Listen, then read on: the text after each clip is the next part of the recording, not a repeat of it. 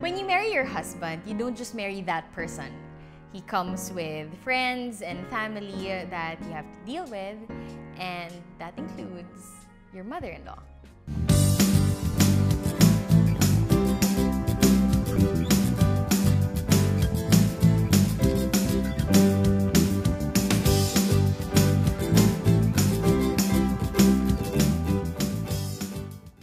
Hey everyone! Today we're going to be talking about adjusting to your in-laws. One of the many joys for me personally after marrying BJ was being invited into this new family and having new siblings and cousins and parents for that matter. And I'm very, very blessed and fortunate to have awesome in-laws.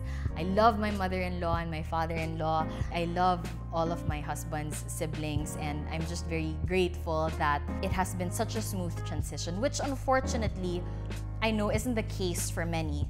Like, I know there are lots of books that deal with this and talk about this, and I know that in marriage counseling, this is actually like, it can be a serious issue. So today's episode is about that, adjusting after married life.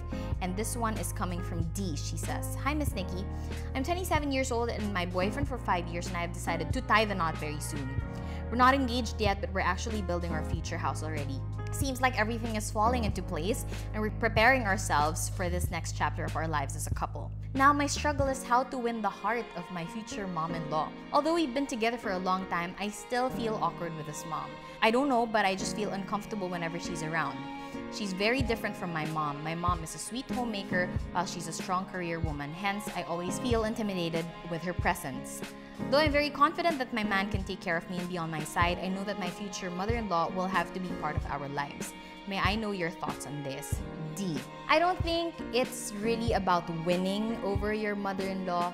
I think it's more adjusting to having in-laws in general. You are walking into a bond that has been established for, like, how old is your fiancé? Is he 28? That bond has been established for 28 years, and you are the newbie walking into this bond. So, hashtag, sino mag-a-adjust?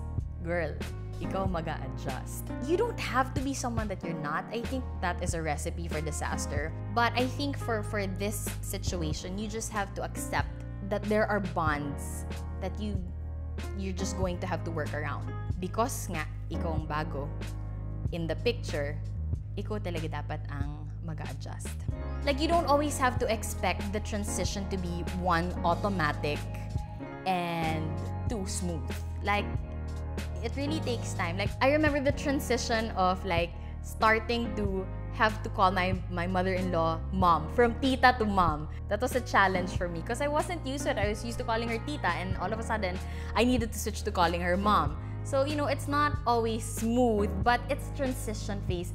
You will get there eventually. Maybe what you can do is work on something you can bond over with your mother-in-law. Like, if she's into cooking, maybe, you know, try to take a few classes and share recipes with her, and maybe ask her to teach you some stuff, some recipes. Or if she's into Zumba, you know, maybe you can join her every once in a while.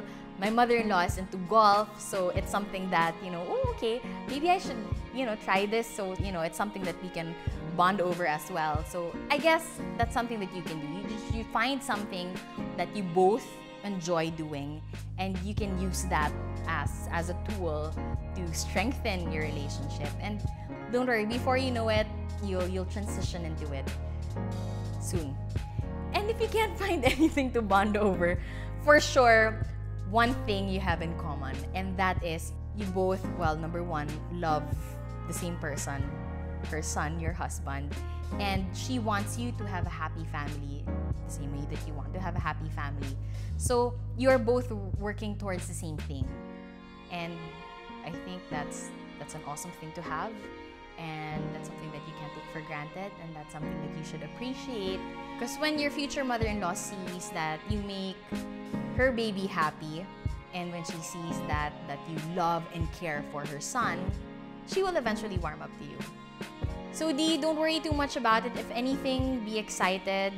Imagine that You're going to marry into a whole new group of people, and you're gonna learn so many new things, and you're gonna build so many awesome relationships. And so just park that thought aside and be more excited for this new chapter in your life.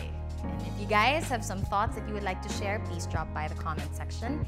And if you have questions, don't forget to include the hashtag AskNikki.